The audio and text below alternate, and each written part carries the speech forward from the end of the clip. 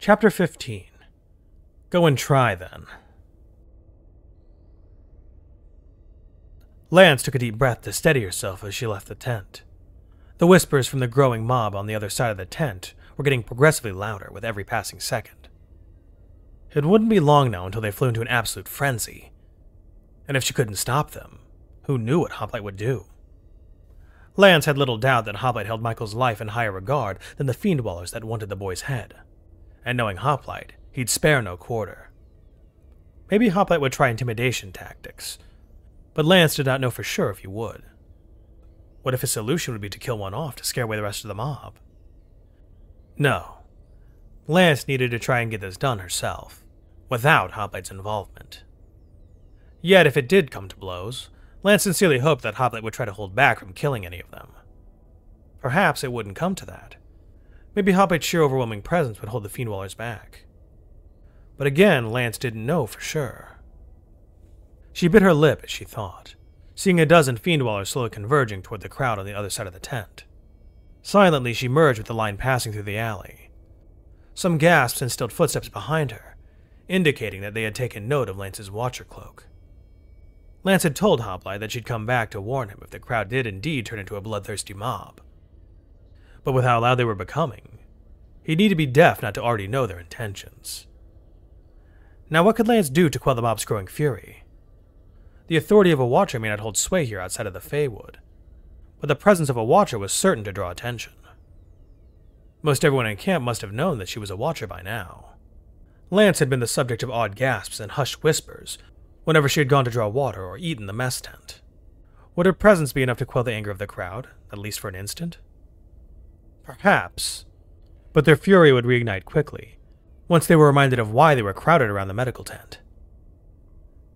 Mayor Gali might be able to put a stop to this, but Lance had no idea where the hefty fellow was. Gali seemed to be in all places at once, always flitting this way and that, like an obese hummingbird. Lance might be able to find him if she asked around, but by the time she found him, it'd likely be too late. "Bring out the Starfallen!" a man shouted as Lance passed out of the alley and into the field once more. The crowd had grown to over 100 men and women, with even a few young children here and there looking confused at the tumult. Would they really string up Michael in front of the little ones? Knowing fiend-dwellers and their origins, they likely would. Greyshane was a city of vipers and murderers. Who could expect their exiles to be any better behaved? "Oi, bring him out to meet our justice!" Another man shouted, a vein popping on his bald head. Shouts of agreement echoed across the camp, and Lance flinched as her heightened hearing picked up on a silent click within the tent. Her time spent with Hoplite had familiarized her with that sound.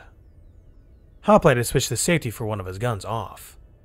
Likely the Fortis, if her guess was right, would have been able to pick out the noise through the shouts of the crowd. Even if they had heard, they might not have thought anything of it. Not unless they knew about the hellfire that would follow. "He do be the scum of Arculis. Toss him over the wall," a woman shouted. "Let him be feast for the fiends." More shouts, bloodthirsty and laced with spittle. The crowd was igniting. It was now or never. "Stop!" Lance shouted, her voice only just loud enough to catch some attention. Only a few turned their heads to take in her presence, but that turned out to be just enough. Faces went white with terror, brows knit with consideration, and even a few squared their shoulders, looking ready to charge her if she dared interfere with their justice. Lance cleared her throat when she realized that all those eyes were on her.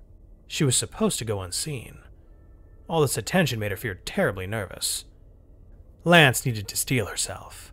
If she let these fiend-dwellers see her wilt now, she'd not be able to de-escalate the mob. "What is it that you hope to accomplish?" Lance asked, her eyes narrowing.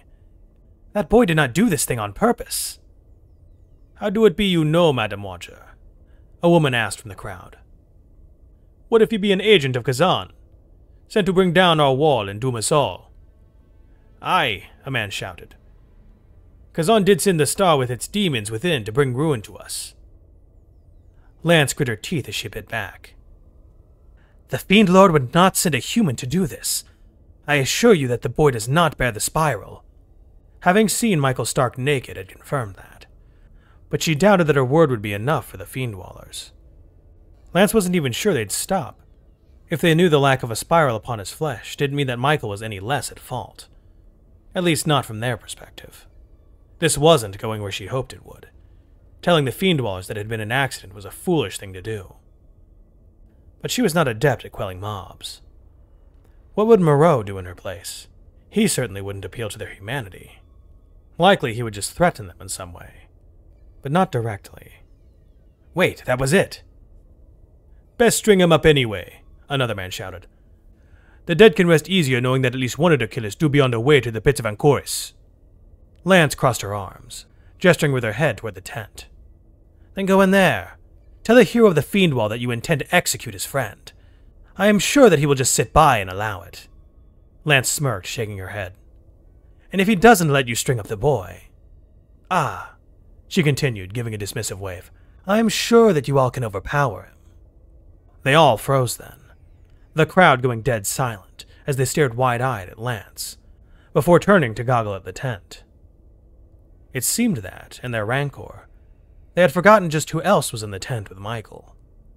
They all knew that Hoplite, their hero, was all but attached to the hip with Michael. And they also knew just what Hoplite was capable of.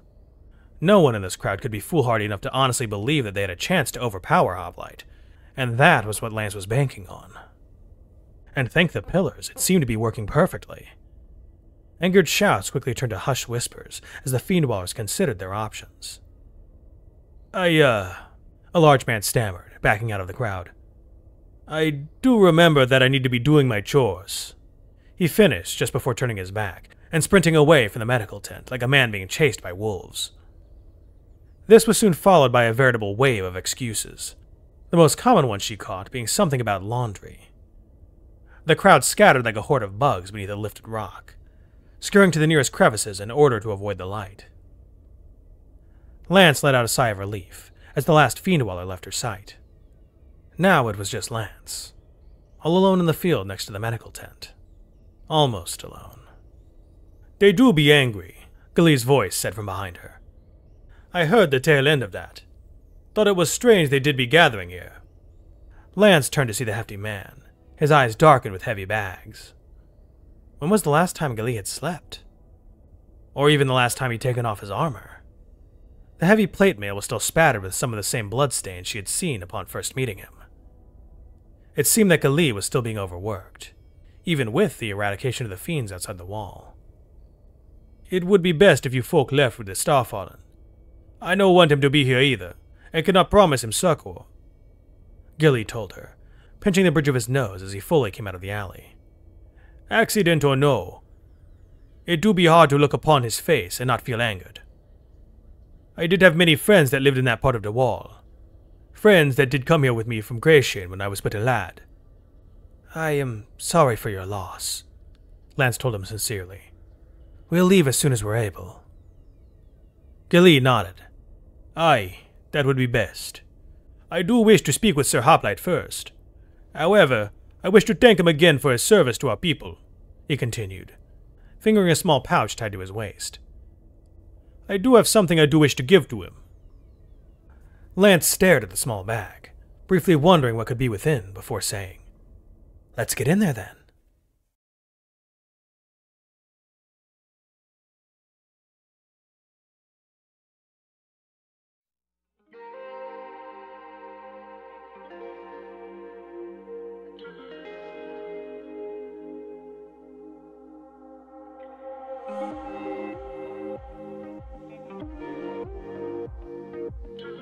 If you're new here, welcome aboard. Check out the description for the story, and join the Discord if you like. Consider supporting the channel and the author as well. It's a dangerous world out there, but remember to be brave and look up to seek the stars.